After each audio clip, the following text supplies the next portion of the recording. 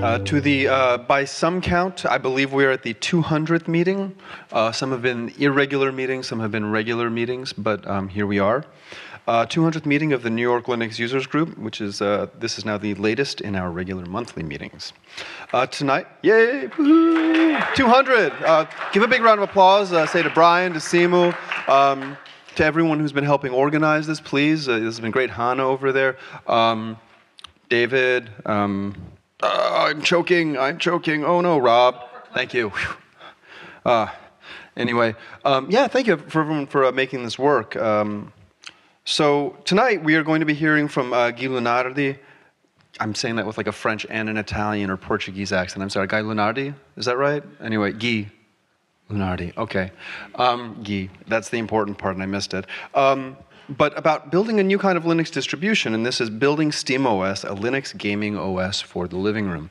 I'd like to say how much we appreciate Bloomberg for sponsoring us with this space, and thank you everyone who's here tonight for taking the time out and taking the opportunity to come and join us tonight.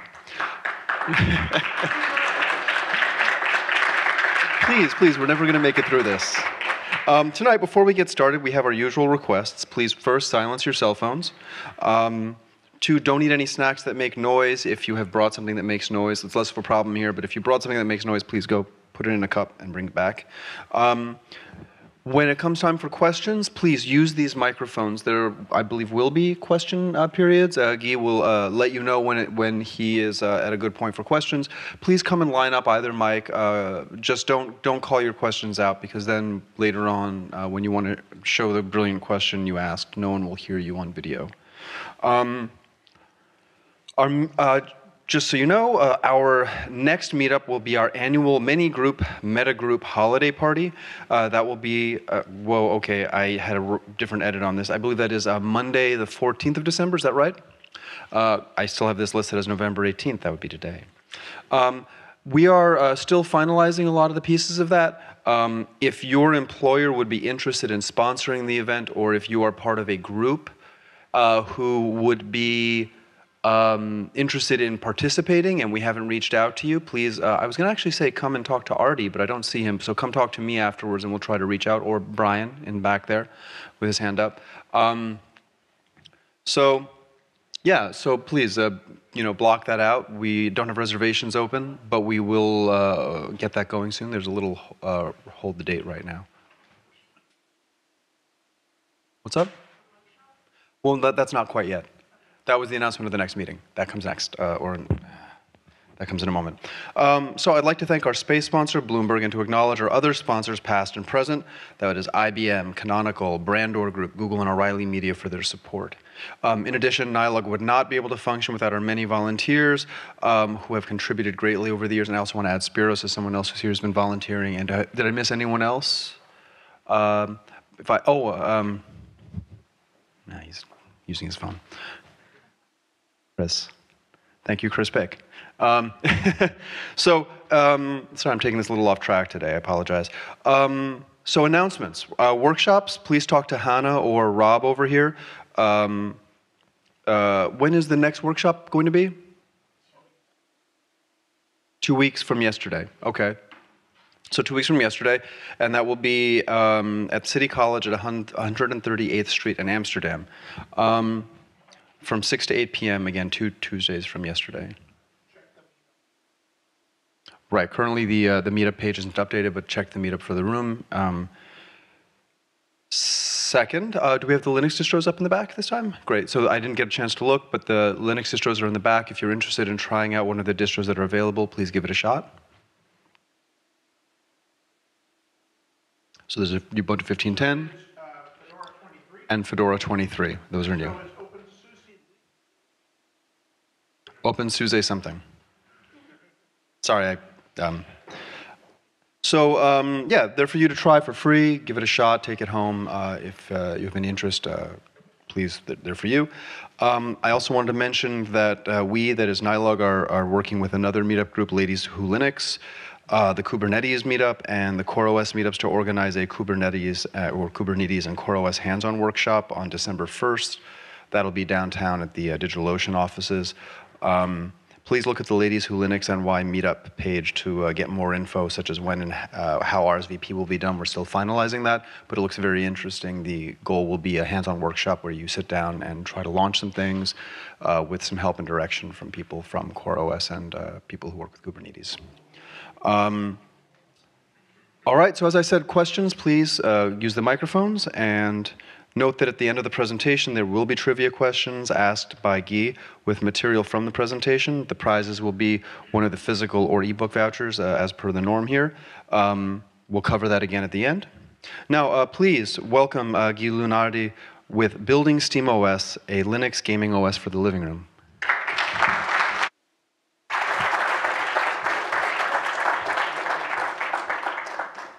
Good evening, everyone. Ladies, gentlemen, it's a pleasure to be here. I had the opportunity to attend one of your meetings as an attendee, so it's a privilege to come back as a speaker, and I look forward to it. It's very exciting for me in many ways, and I'll illustrate that hopefully through the presentation. So very quickly, my name is Guy Lunardi, as mentioned before. I am not directly affiliated with Valve. I do not work for them in any way, shape, or form.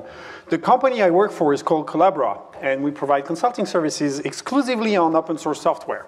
As such, we are actually working with Valve to deliver SteamOS. So that's the extent of my relationship with them. I've had the great privilege of working with most of the people in the SteamOS team. They're all absolutely amazing people.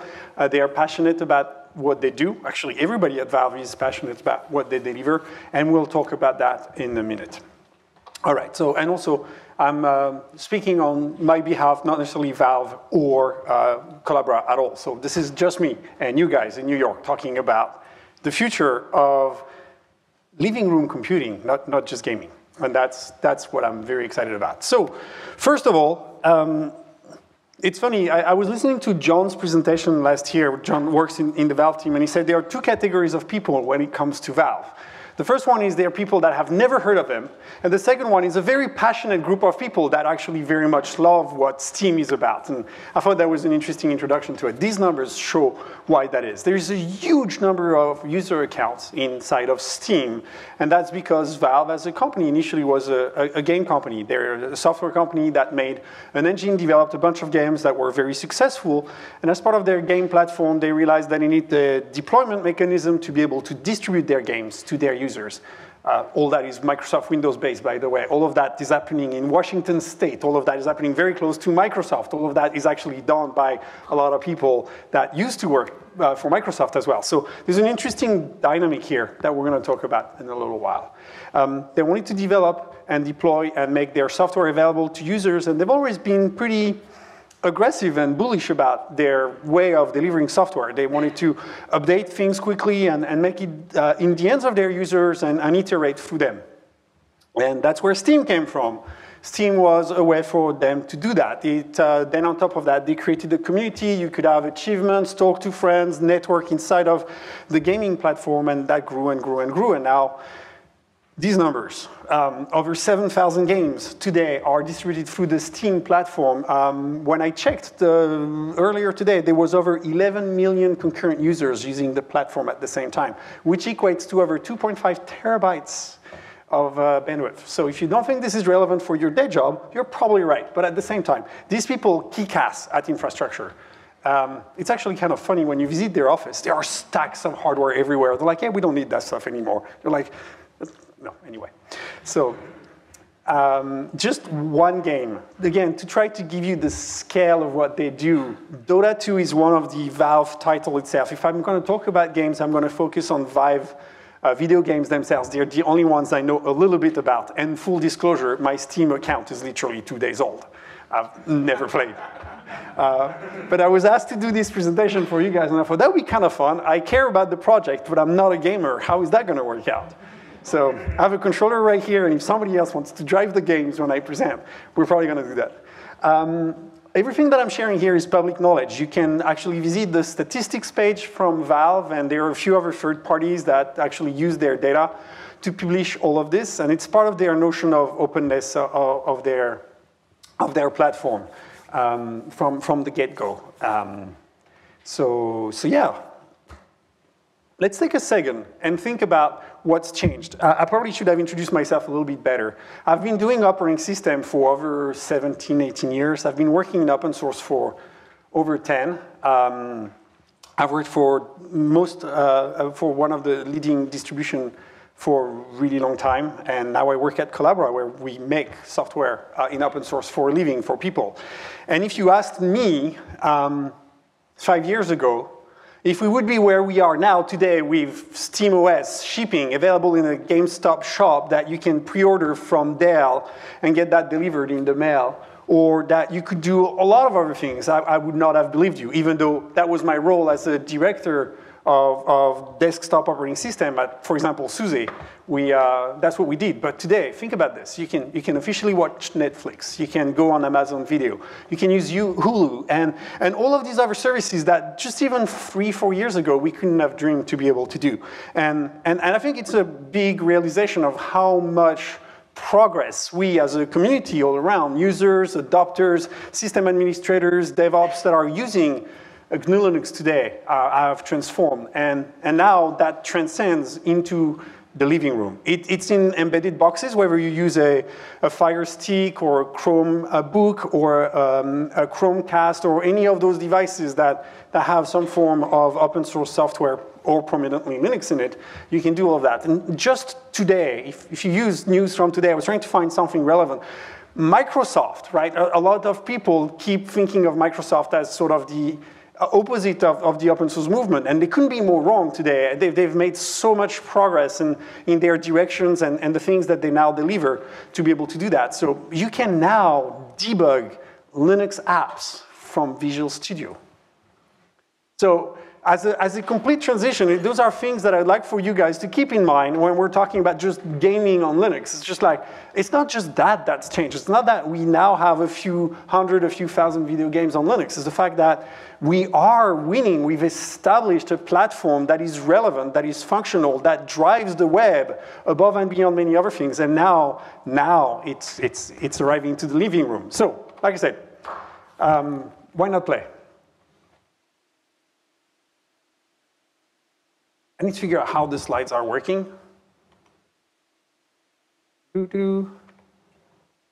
That's going backward. I'm using Google Slides for the first time, and I'm not sure. OK, we'll go like that. I don't know why the right arrow is not working. I'm going to attribute that to the Google Online documents and not anything else. So I have a PDF version in the back in case that doesn't work well. A lot of people have brought interesting theories as to why Valve has created SteamOS. I'm not going to theorize above and beyond anything that was already shared by them. So one of the core elements that they brought up, and I think it's a very important one, is the fact that there is more and more gated communities around the way applications are delivered. Applications can be games, or they can be other stuff. For the purpose of tonight, they'll be games. The Windows Store was sort of one of those things that was a drop in the bucket that made really the people at Valve consider potentially doing something. But Google Play, Apple iTunes, the Apple Store for macOS as well, were along all of those platforms that really encouraged Valve to look at potentially doing this better than what was available out there. But above and beyond that, what they really wanted to bring is a TV connected, so think 70-inch display in your living room and provide the best possible 10-feet user experience that you can get. We're not there today, and they're not pretending that we're there today, but they're experimenting, they're iterating, and I think that in many ways they've done a better job than anyone else at delivering that so far. So I'm very thankful to have a chance to show that to you today. So being able to have a user experience, Steam, the gaming platform, the libraries, the chat, the communities, the interfaces, actually a web browser, and a bunch of other functionalities delivered to you in a way that can be all done and said from this little thing right here. Above and beyond that, another thing that was important to them, and one thing I'm particularly thankful to them for, is they wanted it to be open and free, which is something we haven't had to that point. If you take any single one of the game consoles out there, whether it's a Microsoft Xbox or it's a Sony PlayStation, you can get the OS. You can't tinkle with it. It's something that gets delivered to an ODM, a device manufacturer. They preload the system on top of it. It gets delivered to the shop, and that's pretty much the extent of your interaction with the operating system. Here, it's open, and it's truly free. You can find the source codes. You can mess with it. People have already been playing with it, and we'll look at all of that. All right, so other people have tried before, and they haven't really succeeded at making this happen. And I was trying to study as to what was one of the key things that made a difference here. Why was Valve, in my opinion, succeeding at creating that PC living room user experience that other people haven't? And I came to the conclusion that this was the reason why. They actually didn't stop themselves as sort of defining the hardware and trying to define the environment that they wanted to be able to run into, but they wanted to create a true user experience, and through that they realized that they needed to create a controller that would give them the ability to do that. So this little piece of hardware, not very expensive, don't quote me, I think it's $50, I'm not sure. Anybody knows? It's 50 bucks, right? Yeah, it is, right, thank you. You can buy them today, they're shipping, they're available. I don't know if they're in the stores, but they are shipping. You can buy them, and they're really, really cool. So this is part of their whole strategy of bringing the user experience to the living room, and through that, they figured out some of it had to come through the hardware. The Steam controller is a core component of that. The entire user experience is actually managed and available through that. So the first boot experience, you get your Steam box, it comes in one of those boxes. I had already 5 questions, so I'll confirm. This is not the only model that comes. There's multiple OEMs. This is just the one that I had bought for myself to see whether or not they will ship on the 10th of November. And I'm really happy to say it did arrive on the 10th of November. Yes, Linux preloaded PC that actually is cool to use. I was excited to do that. And I've literally made millions of PCs that were preloaded with Linux before. I've never been as excited as I was when I received this one. And trust me, I had a lot of computers in my hands. This is a neat user experience because I was anxious. I wanted to make sure, even though I knew from a project standpoint, that I could do what we wanted people to be able to do. So you pop 2 AA batteries in here, step 1. Then you plug this machine into an HDMI display, or in my case, like 4, right? I got more than you do. And then you can go through the whole out-of-box experience with just the controller. You can enter your Steam account, you can log into your wireless password, you can do all these things that you want to do. I should be completely honest. The first thing you're going to do is wait for us to update the box about 4 or 5 times before you can do any of that.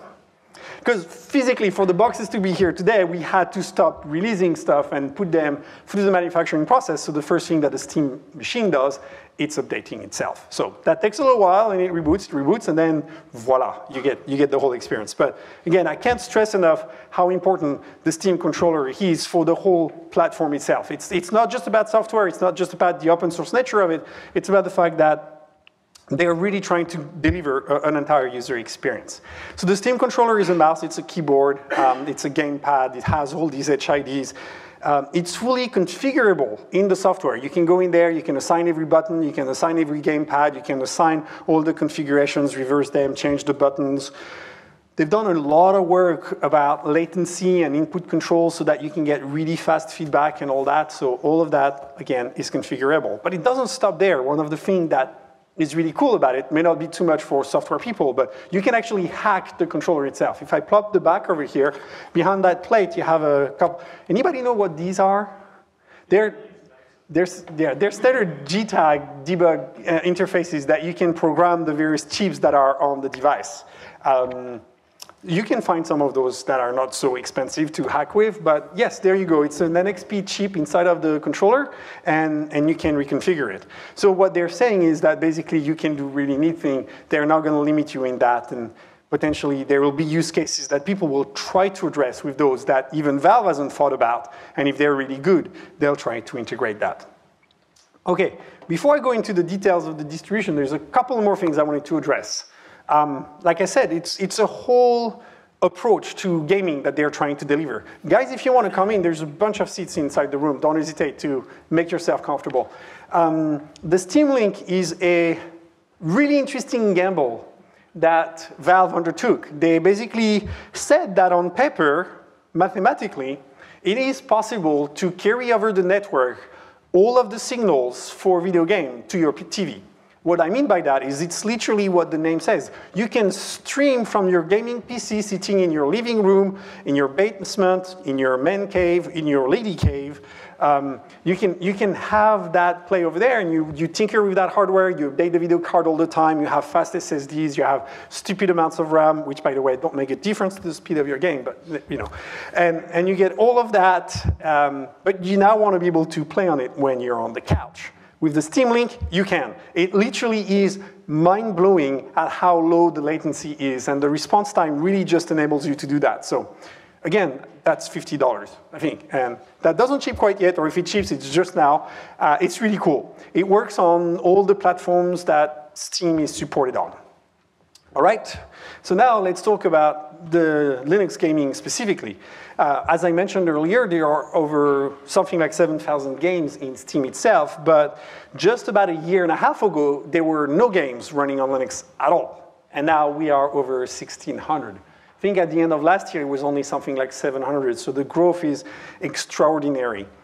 And the titles are of all different kinds. We'll cover that in a minute. When I say sample gamer collection, it's not entirely true. I wanted to acknowledge one of the person that gave me the most help in putting this presentation together. He's an ex-employee of Collabora. He's now working at Xamarin. And Joe Shields is an avid gamer, obviously. Otherwise, you wouldn't own 750 games, and you wouldn't be on the platform for 11 years. But it seemed like he would be a good resource to help me put this together. So out of all the games that he owns, about 400 of them run on Mac as well, and about 200 of his personal library already run on Linux. And that number is only going to grow, which is really exciting. And of course, all the Valve titles are working, but there are others, independent studios. The difference there is that you want to be able to interface with people that don't have too much technical debt, people that can be pretty agile, and develop those quickly. It's probably important now to note that people recently in the press or otherwise, in order to get page clicks and things like that, have gone out and said, SteamOS isn't as fast as Windows on exactly comparable hardware. And I think anybody that sat down for a minute and thought about it would say, well, of course, you don't have to run the test. You can just realize that. Most of those big title video games are developed on Windows for Windows. They're developed for DirectX. They're developed on the drivers that you as a consumer will be able to use. And as a result, they try to optimize it as best as possible for that. And the studio companies do an excellent job at that. The fact that in the first place, those games even just run on Linux is an accomplishment. The fact that they're playable and you can enjoy them on Linux is amazing. And I'm really thankful that they have that. So don't be mistaken in thinking that Valve created this in order to create an even faster gaming experience. Really, it's about the living room experience and making it great, I believe. It's my interpretation of it. And eventually, the performance will improve. The drivers are already improving. They're better than ever. The packaging is even easier than ever.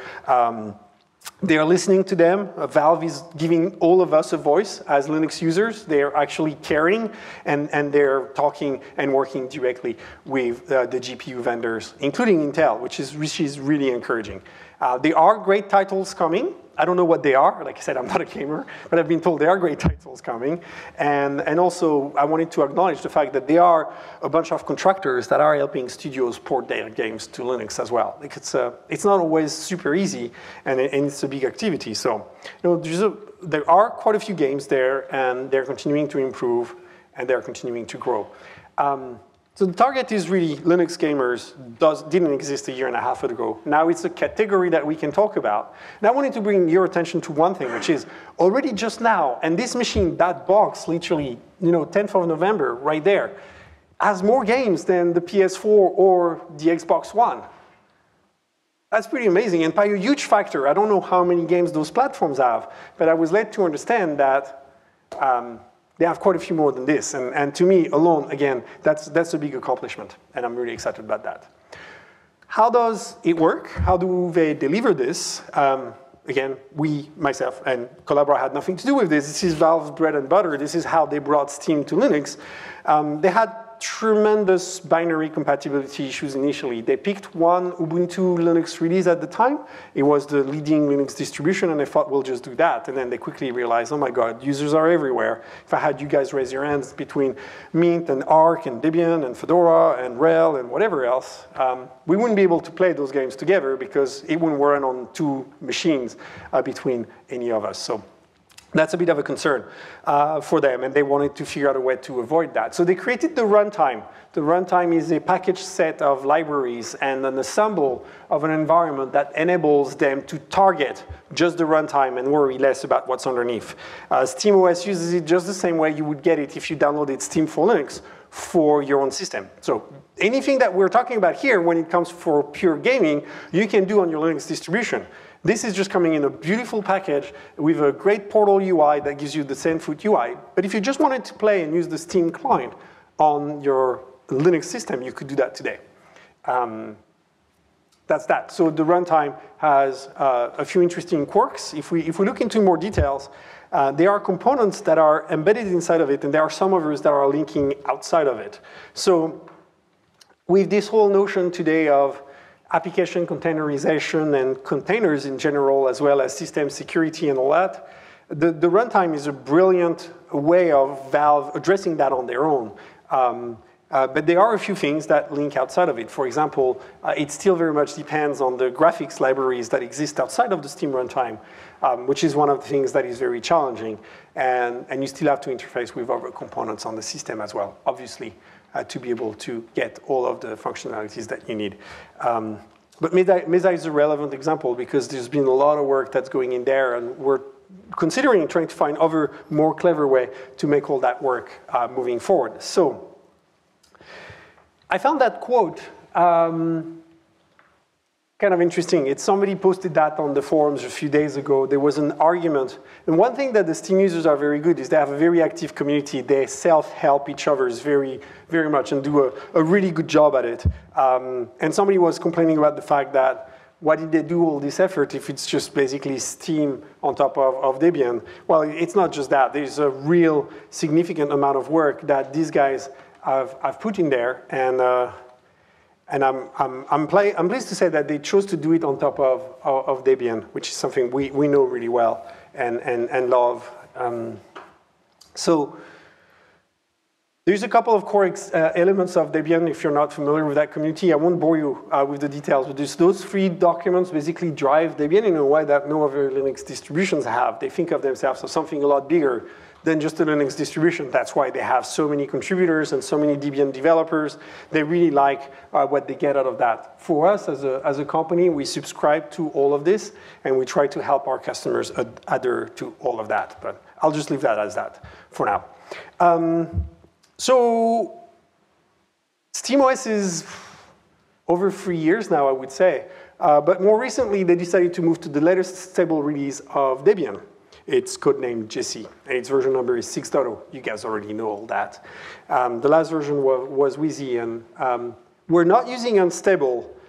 Some people are asking that. The reason is that we want to be able to leverage the stability that comes from using a stable release of Debian. So all of the CVE and security and updates and so on get pulled back in automatically, and it's a very natural flow. And I'll talk about how everything is packaged and delivered through the different repositories. But that was a conscious decision that they had made. They had this process running for quite some time on the Wheezy version, which is Debian 7. And shortly before we were to release, it was decided that it made sense to update to the new Debian 8.0 and do that. So you can see it's not that long ago, November 10th for the hardware shipping, which means we had to freeze quite a while ago, and that was only available on April 26th, but it's pretty cool. If people don't know that, I thought most of you do, but there are some non-technical people here. If you look at all these code names, they're all characters of Toy Story. All right, so now let's look under the cover. Like I said, Debian 7 turned into what was called Alchemist. If I start talking about SteamOS 2, or if I talk about Brewmaster, it's not because I'm tired, it's because those were the code names for the current version of it. So I wanted to clarify that. It is very much Debian. One of the things that they tried to do was stick as close to the derivative distribution that they were coming from as possible. They wanted to maximize their leverage from the community. And it's a very important advantage that they get. They're using standard hardware, x86 64 instruction set. It's a pretty simple platform to do Linux on. And using Debian as a baseline gives you 35, 40,000 package, however many we have right now, and being able to do all of that. And it's also giving them the platform that they have something stable they know they can always go back to. So when they start breaking themselves, they can roll back changes and go back to something that actually works and very solid. So Debian is a really good base. We use that here. We've used it with many other customers, so we're quite comfortable with that. All right, so on yesterday, the last time I checked, the last version was 2.49 already. Yes, like I said, they iterate fast. And everything is quite well documented. You can find all the information around the distribution and the platform online. They're using easy and tools that you can reuse, and things look like this. You probably can't read. I didn't mean that for you to read. The slides will be uploaded later on. But that gives you an idea of the things that they change and the stuff that they update. So latest graphics driver that goes through a lot of iterations every time. Much newer kernel than what's available in Jessie. They've actually gone to a 4.1 based Linux kernel. Kudos to them for being that aggressive and using something quite new. 4.1.6 previously. It's now going to something a lot newer than that as well. And picking solid sets of patches on top of that and delivering them. There's nothing in this list or anywhere else that you can't just take and rebuild yourself. The only thing that's a black box is the Steam client itself. Everything else is just Debian with a few changes that are available readily and that you can reuse for yourself. So again, the main thing is the experience. The way that you're going to get it is going to be packaged. You're going to get a Steam machine with a Steam controller. The Steam machine will be preloaded with SteamOS, and that's really the way that it's intended to be delivered. If you want to do the installation yourself, you can. They are pre-made images that are available out there. You can find them through the Steam-powered website or the Steam community, but it's not really meant to do that. It's pretty drastic in terms of how it installs. It literally will take over your drive. So, handle with care. There are a few different ways to do it, but you can look at the system requirements online and you can build your own Steam machine. There's no restriction. The only thing is it sort of needs to look like that. If you have an old laptop sitting around and you want to get Valve SteamOS running on it, it won't be a great experience. Chances are it may not even work. Even though they listen to a lot of feedback from the users and they've supported older hardware and they've done some work, it is absolutely not their priority. They're working with the OEMs to get, excuse my French, kick-ass hardware out of it and the best performance possible to be able to get people the best gaming experience they can. On top of that, on a large screen, right? So you can install it yourself. You're welcome to do so. But first and foremost, it's a package solution, and it's meant to be delivered that way. Also, people do all sorts of weird things. They're trying to dual boot SteamOS with Windows. Why the hell would you want SteamOS with Windows if you can run Steam on Windows already? Things like that. But I guess it's sort of an exercise in futility for some people. They're welcome to do that. It actually works. It's been proven to work. There is, again, no limitation. It's Debian underneath, so you can do all of that. There's a few exceptions in terms of what's not considered similar to Debian. There is an end-user license agreement, or EULA. It's that thing that has a bunch of text in it you guys never read. I'm one of those weird people that actually read those because, well, that's part of my job. But the SteamOS one is actually well written. It's very short. It's only going to take about a minute of your life. So if you ever get one, I invite you to read that one. The funny thing is number 5. It also comes with usually an OEM EULA. Say you get the one from Alienware Dell or Zotac or some of the other vendors. So you have this one for SteamOS, and then you get something like that for the OEM. Don't read that one. It's boring. But you can't do much about it anyway. But it's broken down in 3 key components, and I wanted to highlight that to you guys. The SteamOS itself, the collective work, what actually comes out of putting Debian and putting it all together. Then it talks about your license agreement and your right between you, Valve, and the world around free software specifically. And then finally, there is the notion of proprietary Steam client and the fact that, yes, it's not open source and probably not going to be open source in any short term. It's part of their bread and butter. That's how they make their money, and that's how they can help us create things with open source. And finally, They also have third-party proprietary software. Here, plug in your NVIDIA driver, plug in your AMD graphics driver, and so on as well. So it's structured that way. It derives a little bit. It's not exactly fully compliant with things like the free software guidelines that Debian would have and others. But let's just be honest and clear with each other. This is first and foremost a product. This is for people that are made up, exactly you and I, that we could sort all this stuff out on our own. We could install all these drivers, we could make these machines work. But imagine how powerful it is that now, instead of being stuck in a proprietary closed world of buying an Xbox One somebody, you can give them something more like that and give them a taste and an idea of what could be done with free software. And on top of that, it's a brilliant living room experience. So that's really exciting. Okay. Maybe before I launch into those details and we sort of switch gear in terms of technical details, if there are a few questions, I invite you guys, if you want to come up to the mics, we can do a few questions now, if anybody has them.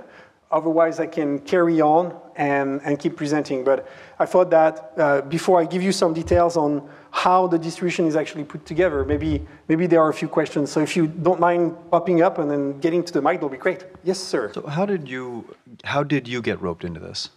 Well, I guess I can share that. We, as a company, we work closely with key open source individuals, and one of them was invited to meet with Valve and provide his view and opinions around the technology. And as a result, we ended up working with Valve, and that's really kind of cool. And they're really wonderful people to work with. I couldn't be happier. And they're damn smart, especially when you think of their background. They all worked for Microsoft for a long time, and so they know operating systems really well, and they bring all of that knowledge to open source and now using it on Debian, which is really cool. Yes, sir? You said it's Debian 8 Yep. under the hood. Is it going to update itself to Debian 8.2 when you buy it? So we're going to talk about that in a minute. In terms of the details for that, the question was excellent. It was about the difference between 8.0 and 8.2 and the other releases. So there's a tool in here. It's called Merge on MISC, and I'll talk about that in a second on how it actually brings those changes for the users automatically. Yes, sir. Why the kernel version bump? Why the major kernel version bump? Is there any specific features? Because otherwise, it's mostly just a number unless you have a specific feature that you wanted, a subsystem that you wanted, either bug fixes or upgrades. Absolutely. So it's not just trying to keep as close to current as possible. A lot of what's in here is really current hardware, and it was a lot easier. There is a decision point at which we decided, does it make sense to backport a whole lot of things? For example, wireless drivers and wireless interfaces, or is it just easier for us to roll a new kernel out and make sure that the stability and compatibility is still there? So it's primarily for hardware compatibility reasons, and we're going to continue to do that. Actually, we are already looking at potentially yet a newer version because it brings some feature and functions that we need. So it's, the drive is primarily hardware compatibility, really. Yes? Does the Steam Link share any internal software similarities with the Steam machine that you know of? I do not know. I would be kind of surprised if it did, because it's really, really tiny, optimized. Think of it as a really fancy video deck that also does a little bit of input manipulations inside of it. I don't know how much of it is disclosed publicly, so I don't want to say anything, but I honestly do not know the answer to your question. Hi, since the whole box is a distribution, is there any issue with GPL software on the box? Yeah. That question had to come up, right?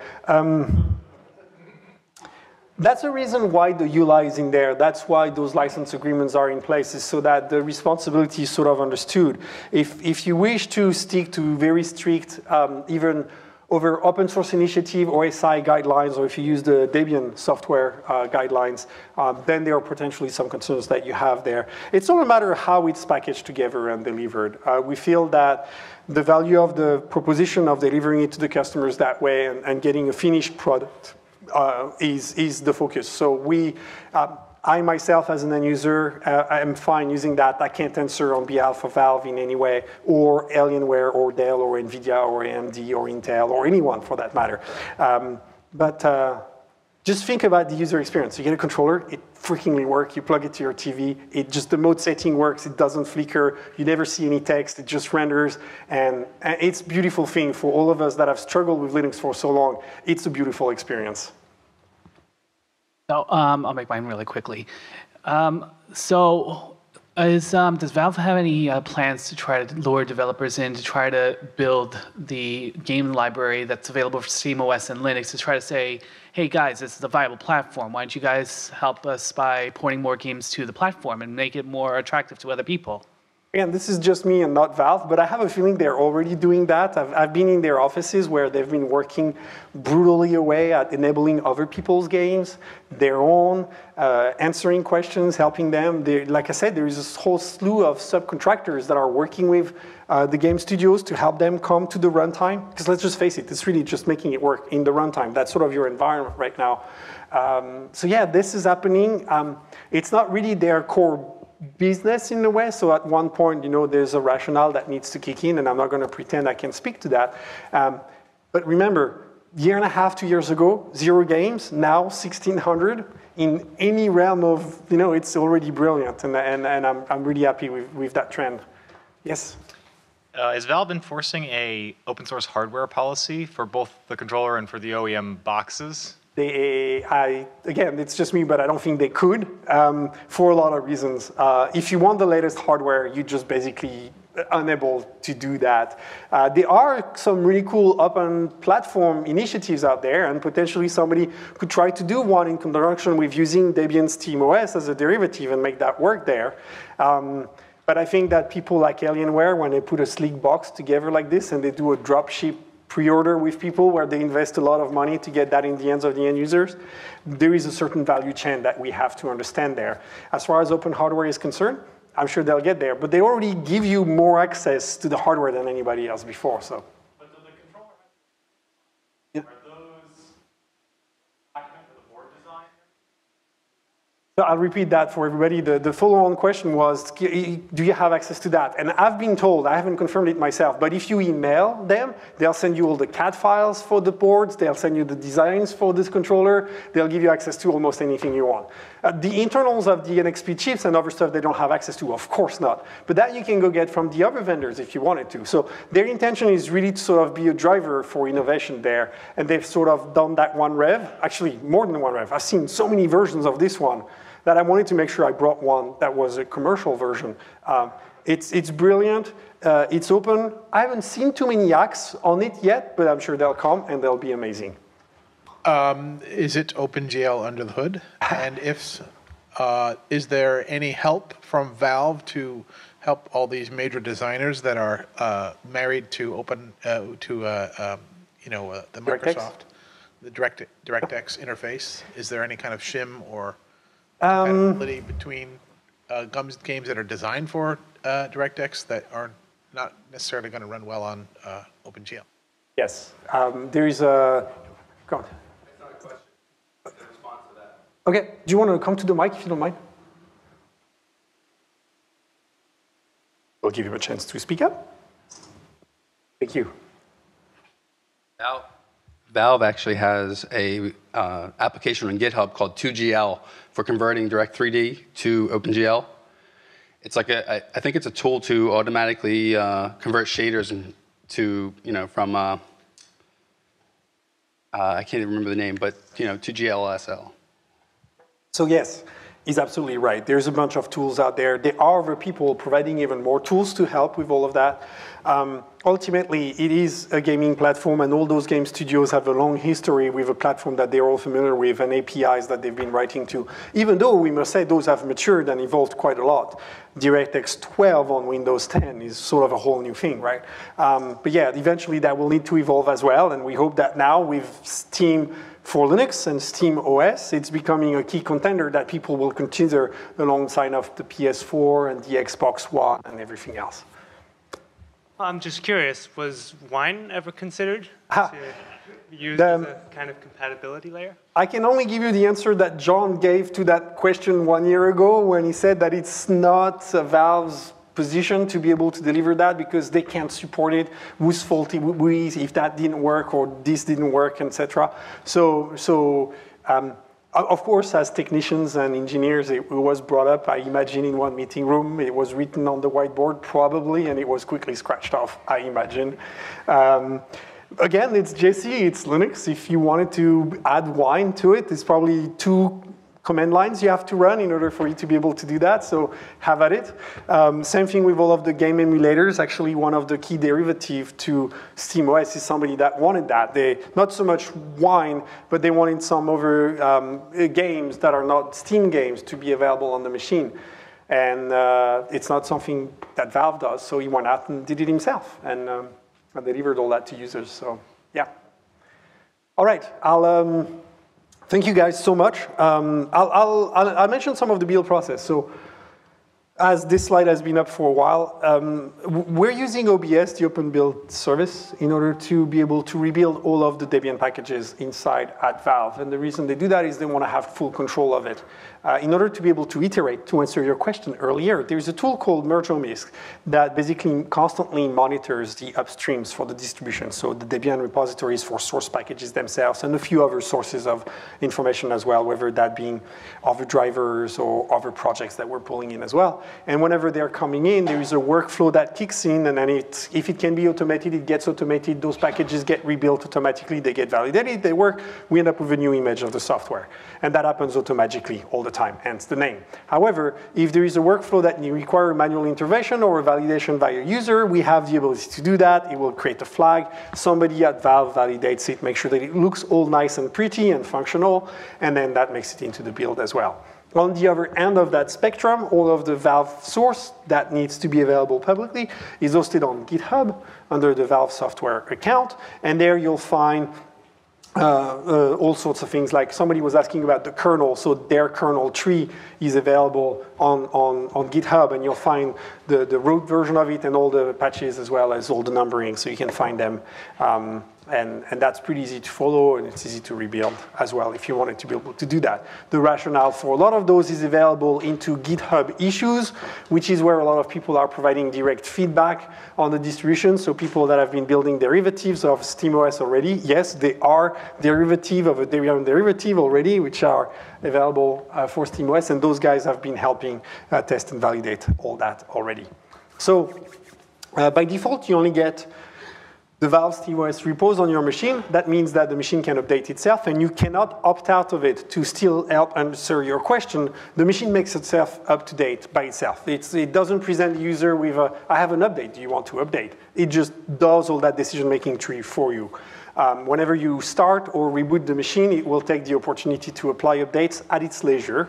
And it does so really well. It has the ability to fall back quite elegantly if an update doesn't apply properly or there's something wrong went from a download or an application standpoint in order to apply the patch. So all of that is happening. It's transparent from the user. You don't really see any of that. There are two important streams of updates. There is one specifically for the Steam UI, the Steam client, the portal UI, the app itself, and this is the one for the whole OS underneath that. So you get these updates a little bit separately, and you can check them manually if you want. There is a UI that enables you to do that, where you can go in and see where the updates are. So you can do that. I can actually, because we've been on here for so long and I don't want to bore you guys to death, maybe we'll take a test drive. How about that? So let's drop out of the slides. This is Iceweasel running on Debian. If you have never run Debian, Iceweasel is basically their version / fork of Mozilla Firefox. So that's their web browser, and that was the window I was using until now. The slides are built in Google Slides, and that shows you that HTML just works. You can use a web browser, and that all just works magically. It's wonderful. The desktop is a GNOME shell, GNOME 3 desktop, and with all the typical use cases that you would have, the apps over there. I can open up the drawer. You can see all my apps over here. I can search for applications. You'll find them right there. Ooh, look at that. I already had the terminal open. With fonts that you guys can read. So if I do something like that, you can see where we are. There. That's the machine. And star, what is it? Really star? Yeah, there you go. So that's what's currently running on that box. I am actually using a Steam machine to do this presentation for you guys. And I'm using slides online to be able to do it. If I wanted to use them locally, I have this little handy PDF version of the slides, which I also just downloaded somewhere. That's not it. That's the document viewer for GNOME itself. There's very little changes to the GNOME packaging from Debian Jessie. Literally, I think there's like 3 or 4 patches, nothing more than that. They changed the font size so that it's usable on a 10-foot UI. And they've done a few other customizations so that when you're sitting on your couch and you're using this, you're able to access it. But the most interesting thing you guys are probably curious about, because you've all seen these windows plenty of time before, is what happens when I click on this icon over there. So there is a way of switching between the 2 different sessions. So I have a bunch of different virtual terminals. One of them basically gives me this UI. Probably important to note as well, somebody will ask otherwise. This is still X11 based, so this is using the X11 protocol, it's the XOR server. The reason is all the games were ported to work on top of that, so well-end doesn't necessarily quite make sense for them right now. The implementation and all of the continuation of the work that they've done all the way from early boot process, UEFI, and over to the bootloader, transfer over to the Linux kernel, all the way to the first desktop session is very seamless, so you don't have any flicker or anything like that. And because of that, you get this. But yeah, it's all right here. If we do something like that, you'll see in order to get all these screens running, we had them connected. It's running at full HD, and we're running at 60 frames per second on this system right here. So enough about that. If I click here, I'll show you this right there. This is how you do it. Beautiful IPC mechanism. That if we do that, it will run this debus command, and it basically will tell the system to go ahead and switch back to the 0 seat, which is the other display where the actual Valve compositor is running, where the magic happens. So finally, a double click here is going to take a second. Hopefully it will work. I haven't actually tried that since we set up. So we're going to be doing some nice, interesting video debugging. Look at that. We are now into the Portal UI, Steam UI. And I'm going to turn the controller on, and I can drive using this now. So the first thing I can do up here is switch back to the desktop mode, which we just came from, so we're not going to do that. I can still use the keyboard and the mouse, by the way. It's still a full user experience. I wanted to give you a smooth transition. I didn't want to be too aggressive. So look, Google Slides inside of the Chromium embedded web browser, inside of the Portal UI. How cool is that? It's actually working. I can go full screen. I can present from here as well. And let's start from the top again. My name is Guy Lunardi. All right, let's not do that. This is the UI. This is my friend UI. I think if I go twice again, this is what you see literally if I don't do anything else. This is what you see when you first log in. That's the Portal UI. That's the 10-foot view that you can drive using this controller when you get home and you order one of those. And I would be very happy if you did. So yeah, that's it. There's a lot of room for additional components. Right now, if I open the library only has my games over here. As I said, I only have Valve games because that's the only ones I have access to. You can see all the ones that I can play over here. We're not going to do any of the violent ones because I'm easily scared. You can add videos as well. There is room in that UI to do other stuff. We could add music, we could add other sorts of content, photos, etc. So expansion is conceivable that Valve would potentially bring other things to your library going forward, or there'll be other ways to expand that. There is the community side of things. Hopefully, if the wireless is fast enough, we can see some of that coming up, or not. Let's try again. Maybe we're not online. Did it say it's offline somewhere? Yeah. Oh yeah, look at that. Let me see. Why am I offline now? Let's see. We'll go and drive that. See, I'm using the controller to do all this. Network, configure what did it say here? Configure network, network strength. No, we should be online. I don't remember the password. I'm not going to enter it. No, I think I was online because the web is working. It's just lying to us right now.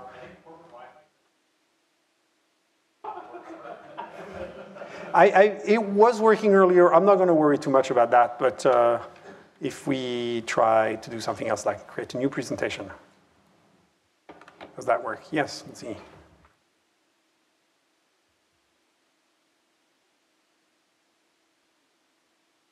That works, right? We're online. It's okay. I'm not going to worry about this. We can play the games that I have locally. That's the whole user experience. You can see your messages up here. They pop up. New controller status. It's working. I'm using it. Your messages come in this way. You can turn it on, turn it off. You can do quick shortcuts by long press buttons on the controllers as well.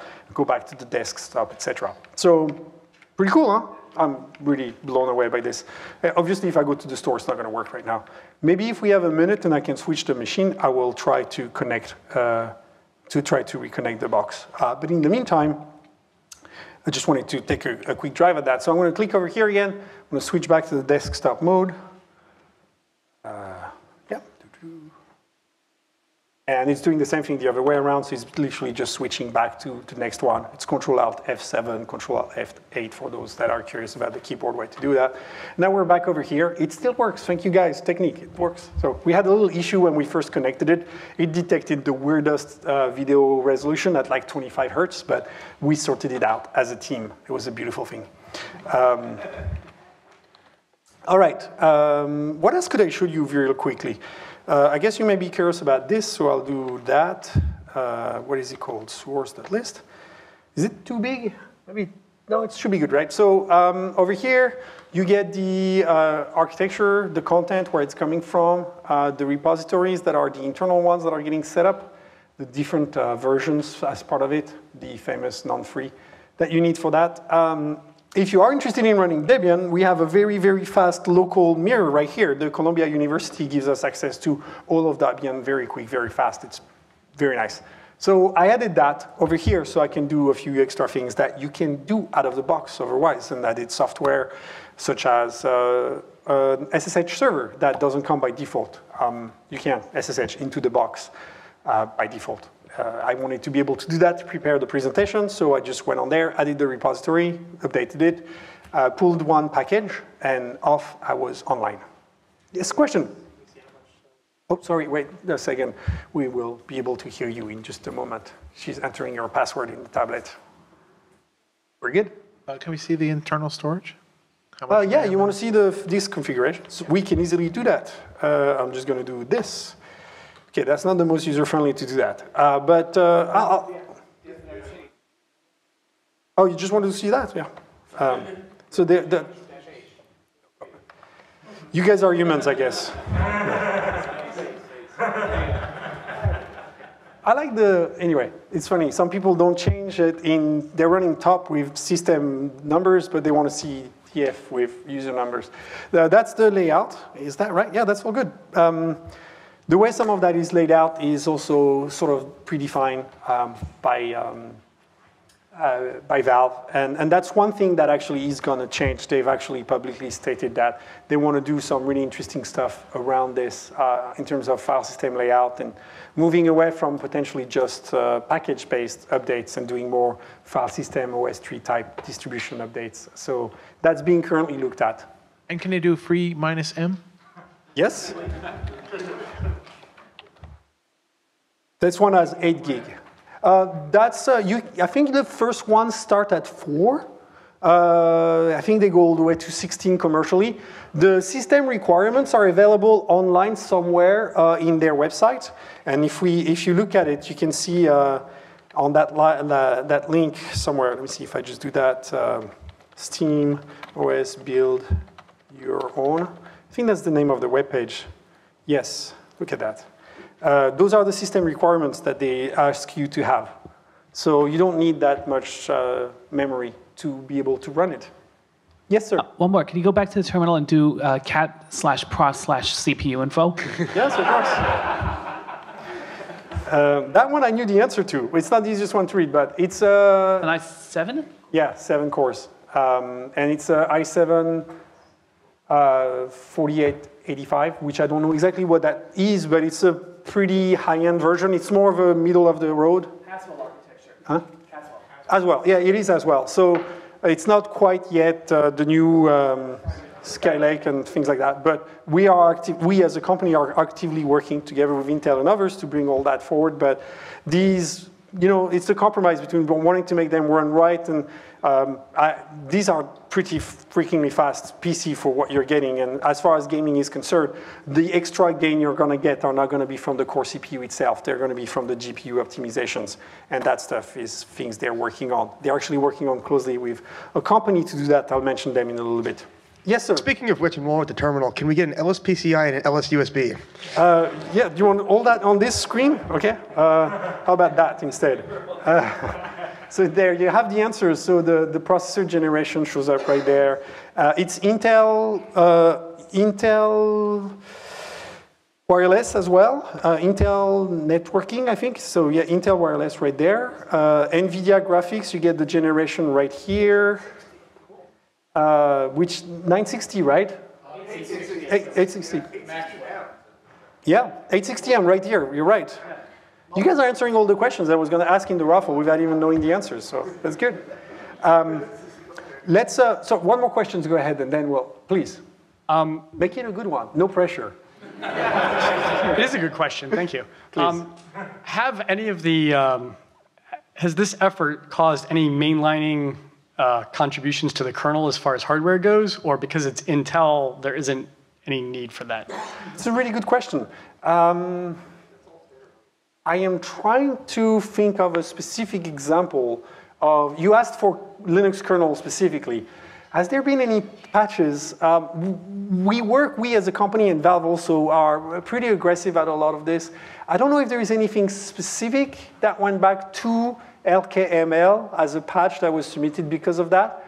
But I'm sure that if I foraged really hard, I could find something. There's been submitted patches for other projects. For example, there's some apt changes that went back to Debian specifically for their package resolution mechanisms and things like that. There are other work that we've done where we've patched various projects, and we're still doing that. All that work is ongoing. As far as kernel itself, you're right, it's a very good question. I'm not sure, I can't point you to a specific commit that would map to that, but I'm sure that there must be one. There were updates to the HID. What was that? Tejun is telling me that there were updates. That's right, thank you, buddy. Yes, that's right. Some of those haven't been accepted yet, but Tejun is reminding me that a big chunk of the work has gone in from Valve to work specifically on the Microsoft Xbox 360 controller. So they've done a lot of work in the kernel as well as in Free Desktop Xorg to be able to improve a bunch of things around that device specifically. All of those patches are used in here, and they've been discussed upstream. Some of it has been accepted, some of it is still being discussed as well. So yeah, good example of that.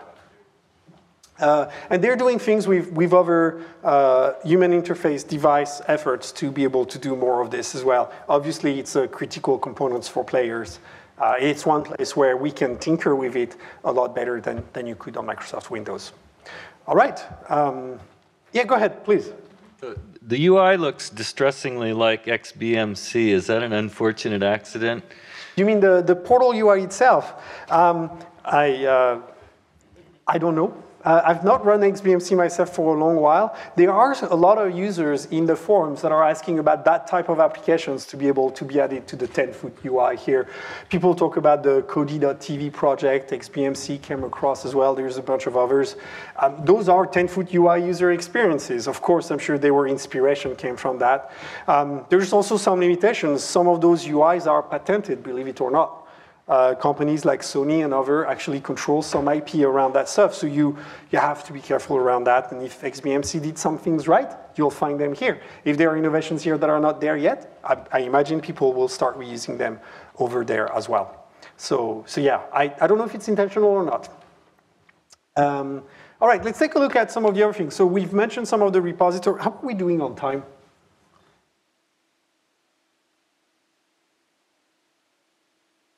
Okay, all right, we'll do a few more slides here. Packages, like I just said, there's no SSH daemon on it. We're using a quick example of things that we're still iterating through. Time synchronization with the boxes is a little bit of an issue. There's some few quirky things about it. Around the gaming side as well, you don't want to have enormous SKUs or the games are going to start thinking you're fiddling with your time and stuff like that, I guess. But that's being worked on as an example. I've mentioned there are very few tweaks from GNOME by default. The desktop session starts with the desktop user. I'll talk about that in a minute. I've already covered this. I just want to give a shout out to the Lunardi people that are working closely with Valve. They're being funded by Valve to develop improved Mesa support on Intel platforms. And that's critically important because those are the entry-level systems for the gaming platforms. You're interested in the specs. These actually can run on Intel GPU and Aswell-based Intel GPU, as we just established as a group. So the newer generations will only bring better graphics performance, and then you'll be able to do even more gaming and play on those systems there, which is really good. The security is a focus, but it's not tremendous. They wanted to enable you to be able to play with it. There's no password by default, and the desktop user has full sudo capabilities. You can break yourself real fast, real nice. Smooth sailing all the way. So yeah, it's what's beautiful about it. You're in full control. You can change anything you want on top of it. The file system is fully accessible. It's fairly close to a standard Debian system. As they look forward, they may want to make some technical choices that will harden the Steam client portion of it while remaining an open platform as well, of course. That priority doesn't change. Some things that are not on there, I just wanted to bring them up. There's no Google Chrome browser or Chromium browser on the user experience side. It's a Chromium embedded browser inside the Portal UI, the one you saw us use when we were in the game platform. There's no Java VM or there's no Flash player. Yes, sir? Speaking of having full access, what's the process when you inevitably hose your machine to get it back up and running? You saw that when we were looking at the file system, there's a whole bunch of different partition layouts, right? So there's a bunch of A/B testing revert for itself, so it will try to fall back to a different system if it can. And if it can't, one of our guys designed that, and it's really clever. We're actually using it in some automotive use cases where we have Linux-based system in cars, and that's where some of that logic is coming from.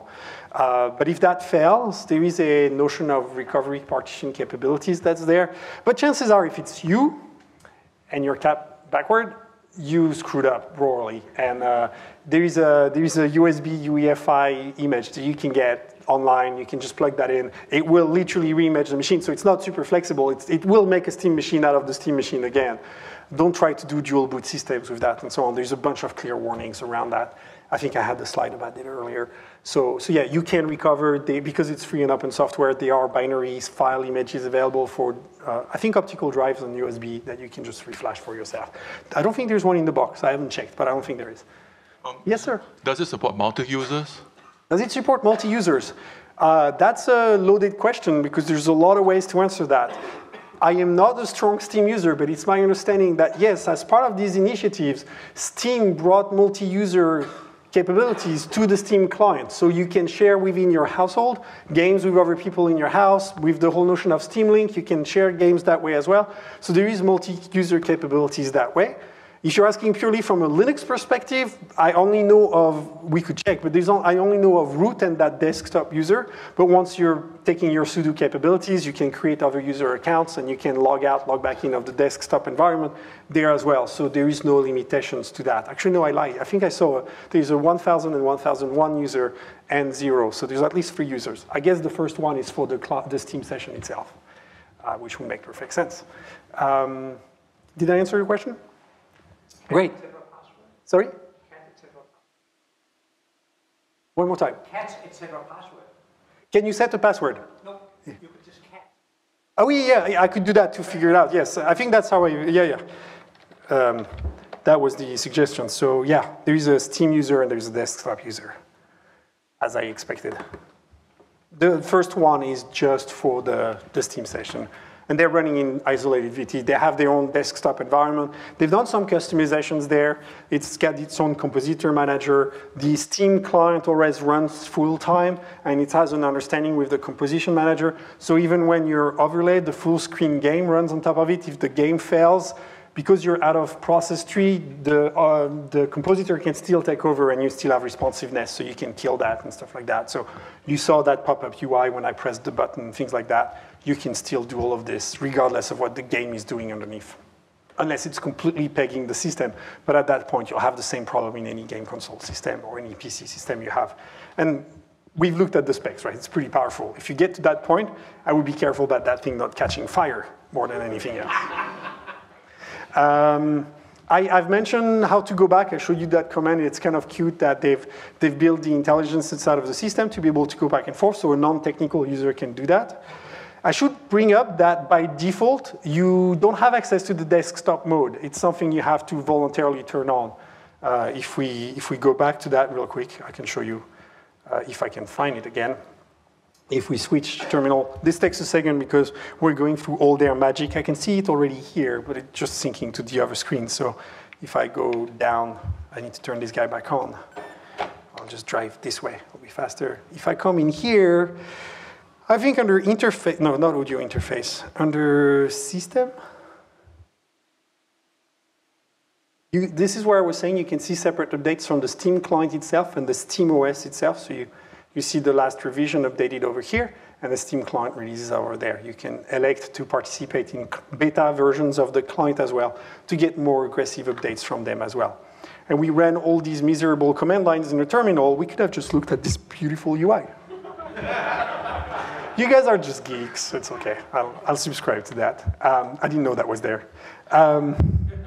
There is, oh, interface. There we go. So under interface and graphics interface, you have to check that checkbox that says, when I highlight it, you can't read it, enable access to the Linux desktop. And then from there, you can actually do all of your deeds and actions. So yeah, it's kind of nice that you have the ability to do that.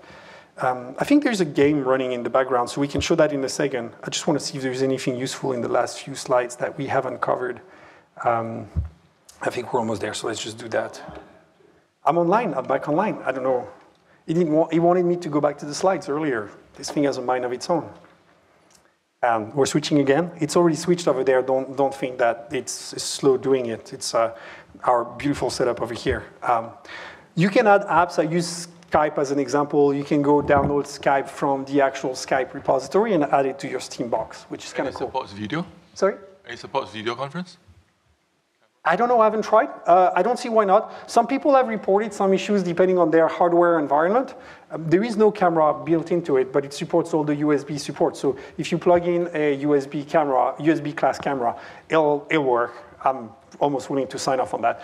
And if you have an audio input, it'll support that as well. One interesting thing about this machine that I noticed when I was looking at it, there is no analog in and out for audio out of that. So it's really geared towards gamers. You have to use a USB headset or wireless audio headset in order to use it, or the HDMI out for the audio. But there is literally no, for this particular model, analog audio in or out of it. So you would need a USB headset and a USB camera to be able to do video conferencing out of it.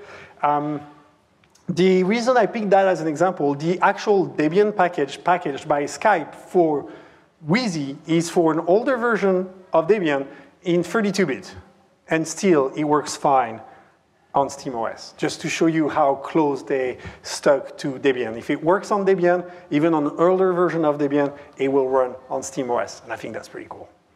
How does Valve contribute back? It's a question I imagine you're curious about. So they sponsored DebConf twice in a row as a gold sponsor. We're very thankful for that. They've actually presented SteamOS at DebConf last year. And they have donated Steam code keys to Debian developer as well, so that people can play their games for free and not be productive on Debian instead. Like I said, Valve is working with Lunardi on their Mesa work, and just wanted to plug in that. Collabora as a company, if you're curious about what we do the upstream release management for Mesa, for example. That's one of the many, many things we do in open source. And what we did for them is set up the infrastructure for the very early on SteamOS beta, the whole package management, and ultimately what I think is we try to help them keep the Steam machines as open as possible. So how does that work? The GitHub. You can go to Valve Software, find the SteamOS details. There's a bunch of wiki pages that explain to you how to do it. Just ask you to respect the code of conduct that they have in there. It's literally like 10 lines. And you're on your way. You can actually go ahead and contribute to SteamOS or play with it and do beautiful things with it. If you want to know that it's a successful distribution or not, they already are derivatives of the derivative. That's pretty neat. A friend of mine created a distribution called Stevenson's Rocket that basically is intended to, people like you that want to play with it but don't want to completely break yourself. It's basically a much more flexible installer for SteamOS. It actually uses the Debian installer by default but doesn't auto-answer a lot of the questions, so you can deal with your disk partitioning, you can lay out the partitions on the drive the way you want and all that stuff, so you don't shoot yourself in the foot so violently. And then the other one is VaporOS that basically brings all those legacy game emulators to SteamOS in a very nice package way. I think it even shows up in your library and things like that. I don't know exactly how it works, but people that want this sort of stuff are investing. They're contributing, they're sending packages. Some of them are accepted by Valve that were relevant, and initially they thought they wouldn't need that in order to address their market, and they probably still don't from a commercial standpoint, but it was small enough and non-intrusive that they thought, why not? We can actually go ahead and put that in, and so they did it. These are a few examples of that. The main one being compatibility with older hardware. Don't make assumptions that things only work in a certain way. The interactive installer I just mentioned. The last thing I wanted to bring up is I've seen some places where it says Steam ready out of the box, stickers, people claiming compatibility with SteamOS, not on behalf of Valve or anybody else. I just want to say be very careful.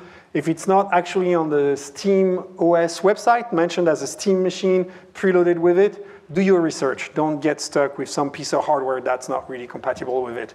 We've seen some of those out there already. And instead, you can go and get one of these over here. I think I had opened up that page earlier. But you can find it easily, Steam machines, SteamOS, and you can find all the proper links there. So what's going to change in the future? I swear I'm almost done. Improve the user experience. They're going to continue to iterate, whether it continues to look like XBMC, like you said, or we go some other directions as they see fit based on user feedback.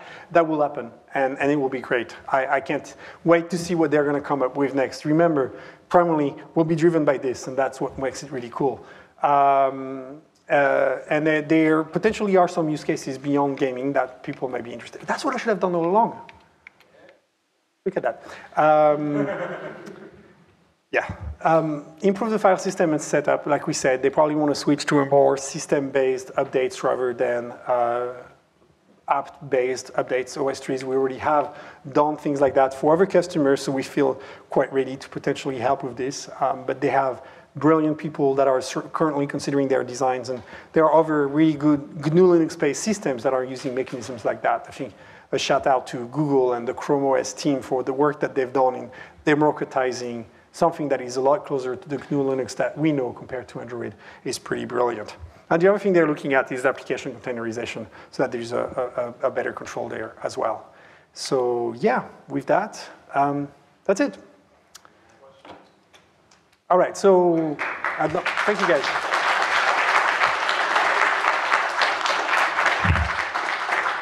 We'll take some questions, and I will take this opportunity to say that we have free vouchers for books, and based on the quality of your questions, I might already give some away, or I might ask some random questions based on something that was printed in one of those terminals earlier.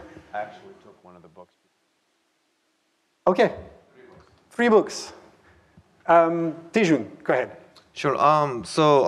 Like one of the things that which bothers me when trying to play games on PC is that there are just so many things to configure. Like you have to go into graphics setting and resolution, shaders and whatnot. So I'm just kind of curious that like for Steam machines for different tiers, does SteamOS configure that automatically? That's a great question. So we can look at that real quick. The first portion of your answer is yes. I was given a really good example of people trying to set the audio interface and they couldn't get there. Imagine this is 10-foot UI, so you're sitting on a couch, you have a 60-inch TV in front of you, you're using Windows, and you have to plug in your USB headset and get the driver and all that. It's a miserable user experience. It doesn't work well.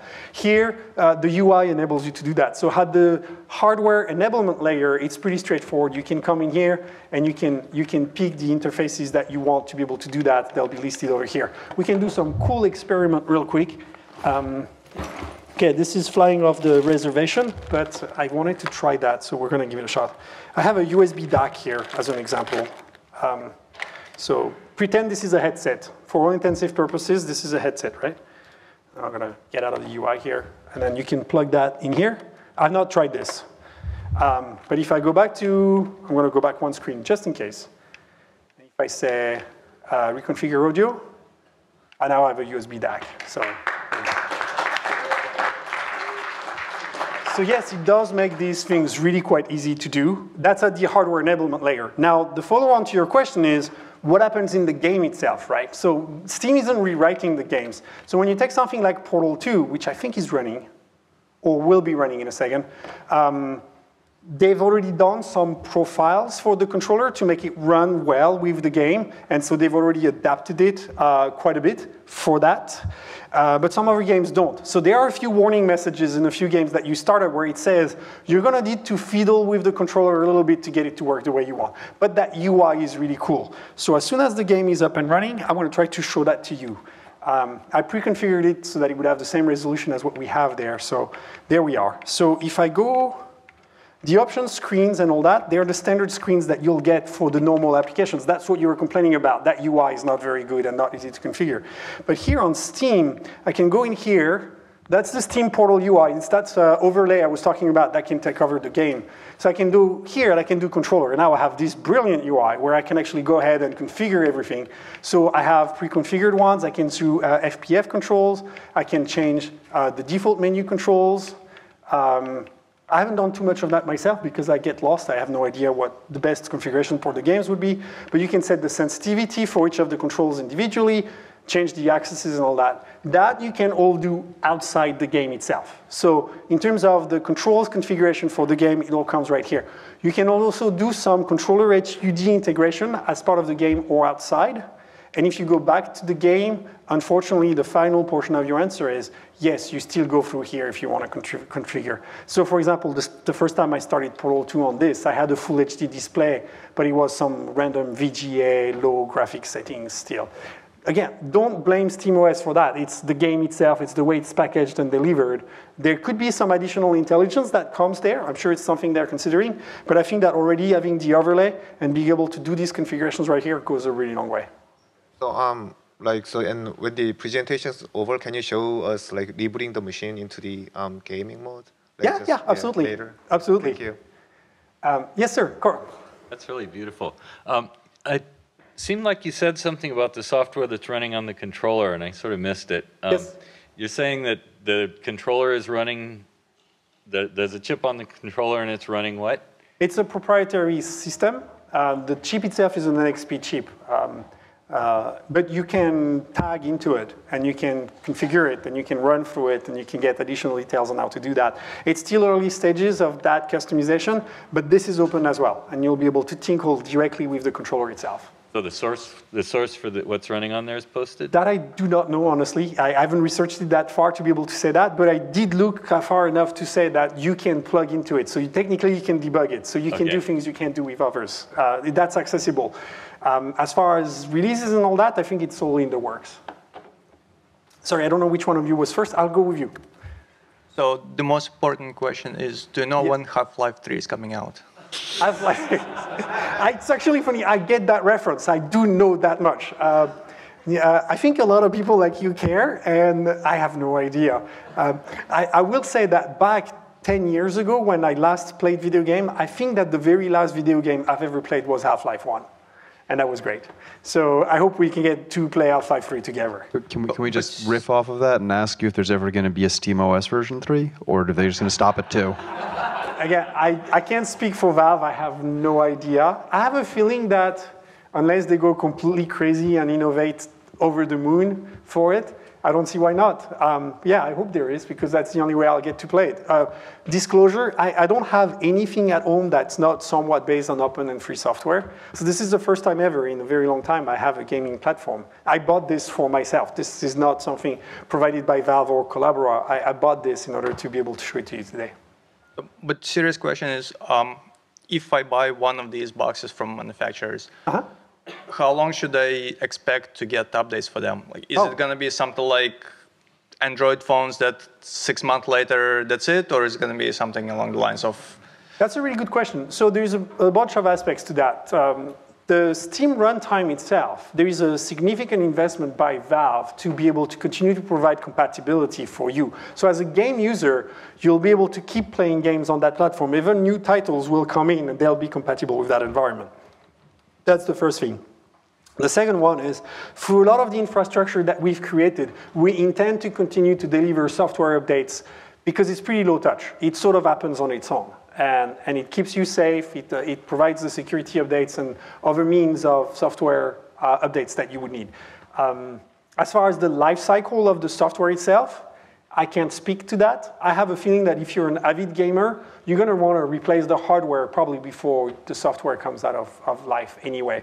So for that, there'll be other great use for something this powerful, but maybe not powerful enough to play the games that you would want to play on it.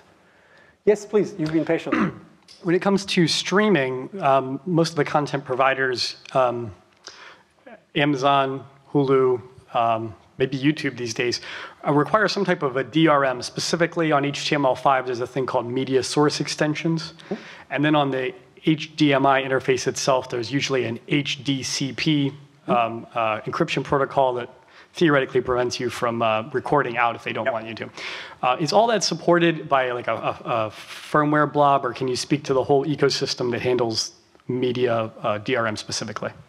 As far as I know, as a user, yes, it does. I was able to play Netflix on it. Yes, it works. So to the point where the validation of the content protection on the client side from that specific example, it lets you play back. In terms of the full trusted path and everything else, I'm not going to speculate to that. What's important is as an end user, I was able to try what I wanted to try, which was play Netflix. Yes, please. Good evening. 2 questions. One, in the future, SteamOS will support like VR or VR and also ultra high definition displays in the future? What was the second question? If it was 4K, if they're going to... Okay. So thank you for those questions. The first one is, Valve as a company is working on VR for sure. To what extent that's actually going to flow into SteamOS, I do not know personally. But as we know, the game industry is one of the first one that is being taken by storm by virtual reality in terms of something that becomes consumer ready very soon. And I would expect that Valve will be one of those innovators in that space if they're not already in terms of what's publicly available. So that might go into SteamOS, I do not know. As far as the second portion of your question, I'll open it from more of an open source perspective. There is nothing that would stop you from using 4K here today. It's all about horsepower. It's all about rendering capability. It's all about FPFs that you'll be able to play at. We just need the OEMs to bring faster and faster hardware at the GPU, the CPU, and the whole bundle side. And as these things come up, you'll be able to do more and more in higher resolutions. I have no doubt of that. It's just HDMI 2.0, yes. On that hardware, you can't do 4K. But I think HDMI 2 you can now. HDMI 2. Yeah, HDMI 2 does. I think so. I haven't looked into the yeah.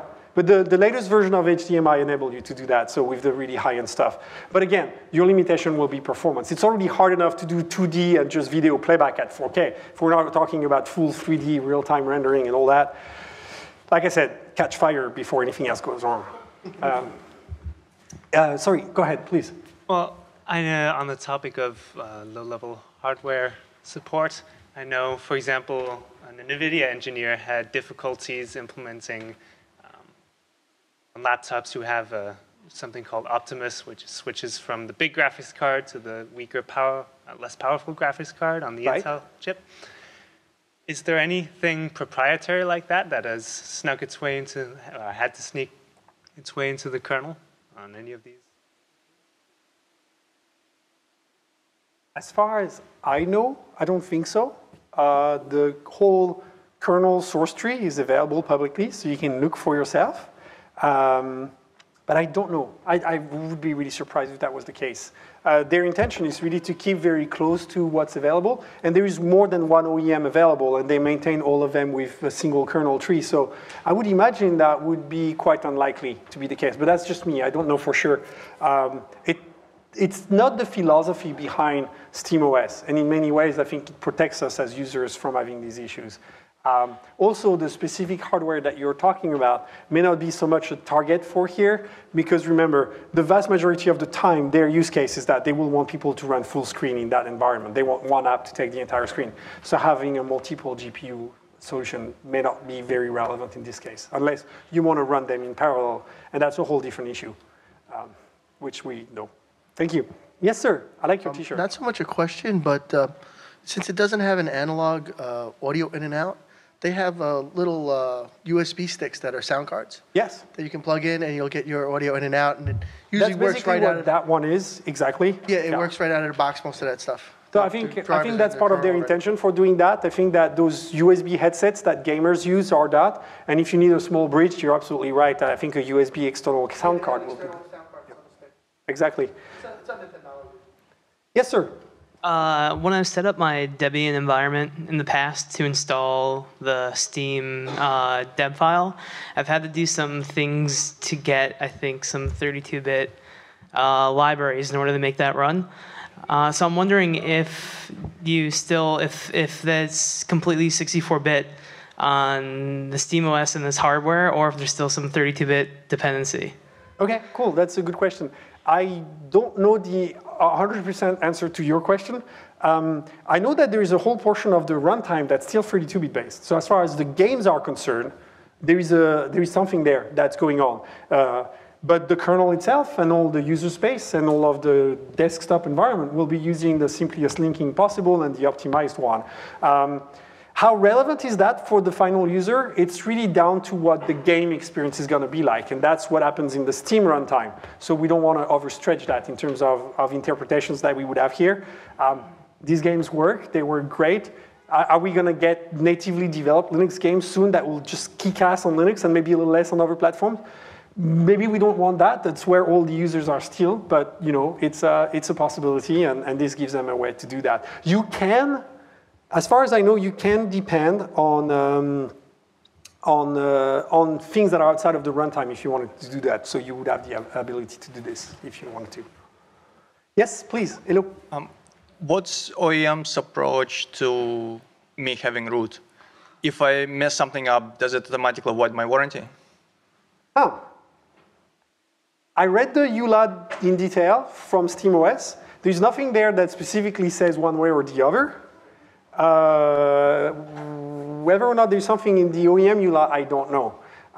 You're talking about like a critical hardware failure due to some user manipulation in the software. Or my system had other issues and I had root and there is, let's say, some sort of if use that it knows that I gained root. And from that point on, they completely, for example, refuse warranty for anything else, even unrelated to the stuff that I personally broke.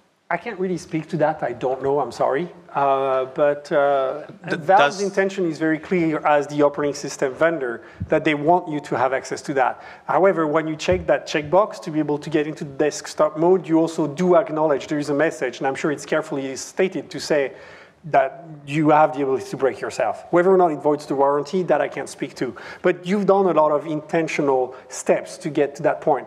And yeah, there's that. Another thing, when Valve decides that update has to go out, do they have the final say, or does it still have to go through like OEM's certification process? Again, I don't know exactly,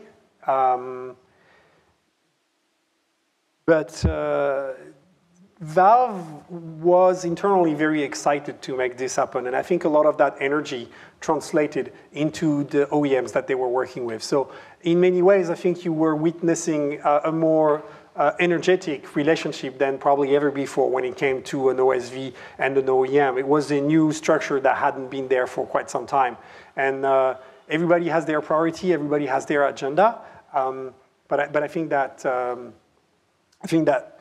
Valve was working in conjunction with them, and they made this happen. They made this happen with multiple OEMs. So Yeah, you'll always be constrained by things like ODM in factory processes and things like that, but they've made it work. The box is on the desk right now. Is there something along the lines of Android where Google announces new version of Android and then you have to wait a year and a half to get update, or is it something like Apple where they announce it and you install it the same day? Right, it's somewhere in between. They don't control the hardware and the software. They're not Google. I imagine that they want to do many things right, and in my perspective, they are. And I think it shows their efficiency in working with the ODMs, in working with the OEMs to releasing the platform on the date that was stated a long time ago is a big testimony to that. So yeah, I think you'll see innovation, you'll see new releases, you'll see things progressing. The UI will improve, the user experience will improve, and all of that is it's going to make a big difference. Yeah.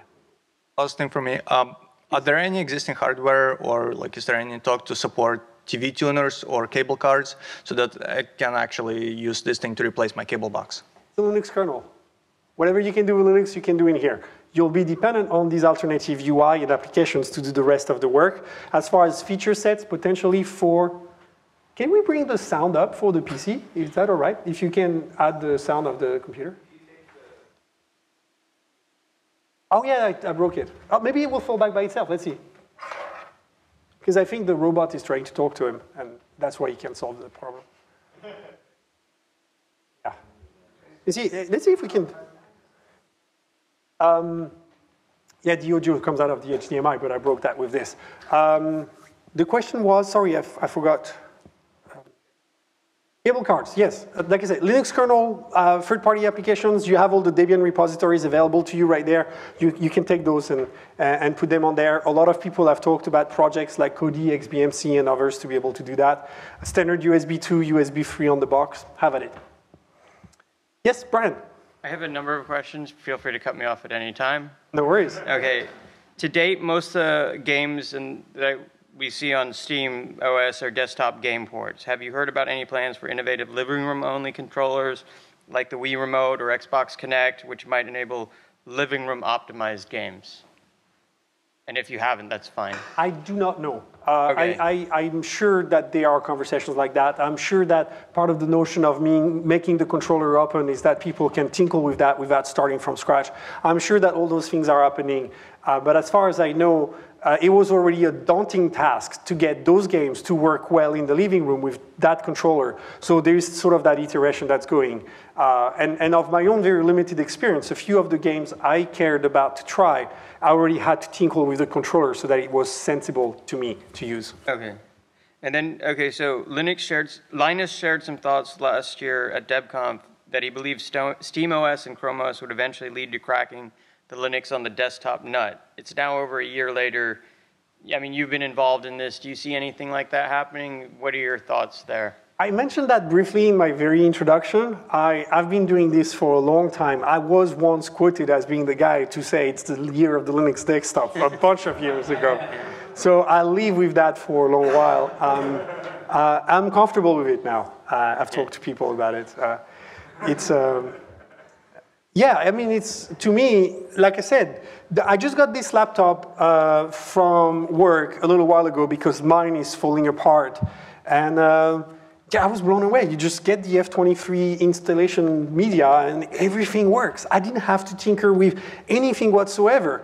I can watch Netflix, Hulu, Amazon Video from this laptop without doing any customization whatsoever. So if you ask me from where I stand, and I think a lot of you in this room, yeah, it's gone a really long way. It's, is it there? It's impossible to tell. Do we have the market shares? Maybe we don't quite yet, but those Chromebooks sell like hotcakes.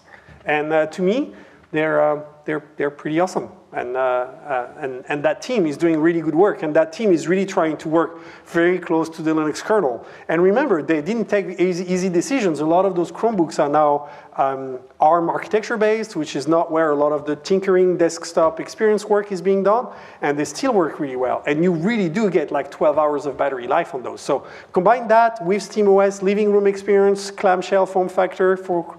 Yeah, we're getting there. It's exciting. Can you talk a little bit about the custom OBS? Are there instructions if I wanted to set up my own? Like I don't know if everybody knows what OBS is, kind of thing. Thank you for bringing that up. Yeah, the OBS is the open build service. It was initially done by SUSE plugin. I used to work for SUSE. And we used it to create our enterprise as well as other distributions there. I think that some of the guys that work there are some of the cleverest engineers I've ever worked with. And when I came at Collabora, I asked that if we could please consider using that for basically open source project binary creation. What it does, it basically spawns off all sorts of workers, it scales extremely well, and it basically gives you the ability to provision binary package repositories in a very clever way, some level of access control, and all of that. If you wanted to do what we do here with OBS, there's a few magic things that were done specifically to get Debian to build well with OBS in this environment, because by default, OBS is RPM-based, the way sensible things should. Kidding. And so yeah, I think there is great documentation from SUSE itself on the open build service. I invite you to look at that. If you have any questions or there are things you would want to be able to accomplish that you can't with just that documentation, let me know and I'll be happy to help. And I have 2 more questions. I'll ask them both. So go ahead. Do you see any issue? So let me ask them both and then you can answer. Do you see any issue rolling from Debian 8 to Debian 9? And this is just like a simple question. Can the Steambox be the source for the streaming that you mentioned earlier? There was an issue for a little, I'll answer your question in the reverse order. There was a small issue where the streaming solution wasn't working with SteamOS, but I believe that's resolved. The intention is that any Steam client can be a source to the sync streaming solution, which is really cool. I invite you to take a look at it. I wish I could have demonstrated it here. It's really nice. It's amazing what they can achieve there. And then the second question, I'll be honest, I don't know, because I am not a Debian developer myself. I'll be completely honest with that. So I don't know what the implications are of going from one stable to the next stable. But I think it's one of their claim of fame. And given the people I work with on a daily basis, I have no doubt that they can knock this out of the park. And they can do it on the weekend. While taking care of the kid. So yeah, that's my perspective. Whether or not that translates into SteamOS, I don't know. But that's one thing that the Debian guys do really well. Yes, sir, last question, go ahead. Okay, 2 questions. Can you run the sudo lsof -i? And I want to know, does Minecraft run on this platform? So the first question was sudo? lsof -i. Yeah, what open source is it? They were playing, I don't know, where we are right now. There isn't very many. It's fairly limited. There isn't very many packages installed by default as well. It's pretty restrictive. I know that at one point it acts as its own NTP server. Don't ask me why, but it does a few other things. It's quite limited. There isn't very many packages inside the box itself, but it's. Again, you can expand all you want. If you want a web server, you can add that. If you want to add SSH, as I did, you can do that. So there is no restriction there. Again, security is a consideration, but also it was open and free and delivered aggressively through iterations. So there are ways that it can be improved. They're already talking about changing the way that they do updates, changing the way that they package applications. And ultimately, your user has no password. So they could go out and harden this thing as much as they want. They give you the way to kill yourself anyway. So at one point, it's sort of limited. So the second question is, do you know whether Minecraft runs on this? Minecraft? I do not know. We can find out. Can you, did you guys restart the game? Yeah, it's okay. It's possible.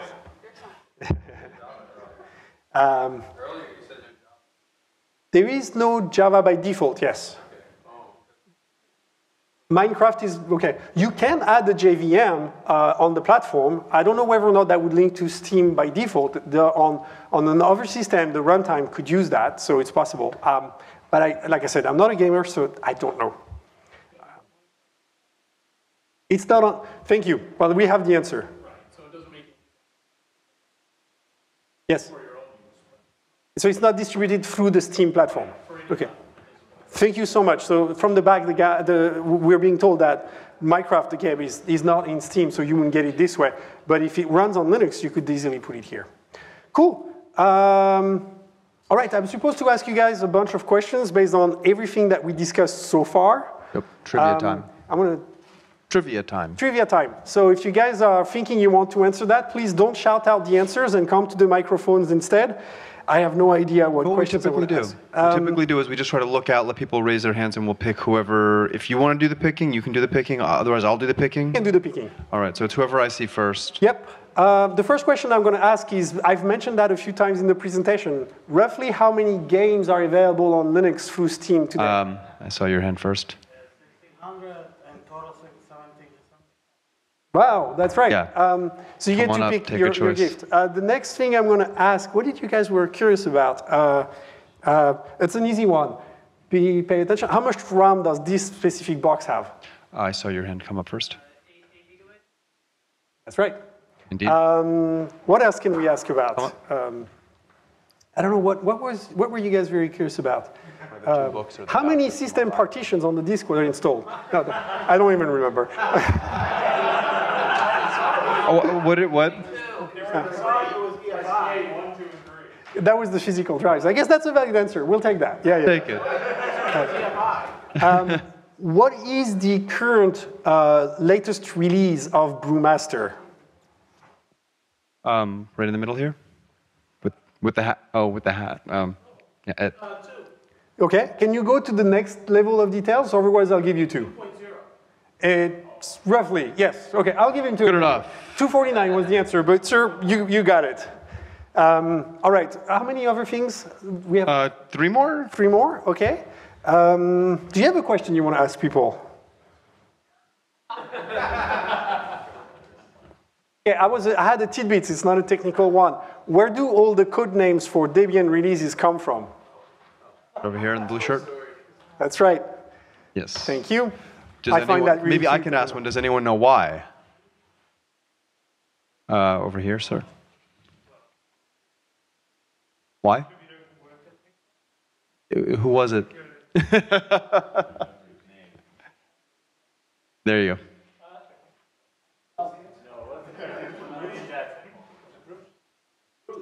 Yeah, yeah. Go for it. If you're okay with it, let's go for that. Yeah, it's a bit of mystery to bring out there. All right, maybe one more related. If you'd like to, go for it. I think that's good try. I don't know. Yes. Please. What was the CPU architecture in this box? Yeah, very well. What was the CPU architecture in this box? And the first hand up is clearly in the back there. I think we're looking more specifically for the chip architecture, but. Well, we'll give you that. Yes. Okay. Yes, it is running system. Yeah. No, you want to go for it. Do you want to move? Oh yeah. We were looking for Haswell, I thought. But which Intel generation is the GPU? Because that's not the instruction set. Another question. Another question. No, that's. There's no more books. Oh wait, what happened? I thought we had a couple more. We're done. Thank you, everyone. We're going to be going to Pop Burger Bar down on between 11th and 12th on University. Yeah, so we'll be leading a couple of groups down. It's not our normal place, but the normal place has a trivia night, so we are not going to get the nice, quiet, loud environment we are used to. So yeah, Pop Bar down on 11th and University. Thanks, everyone.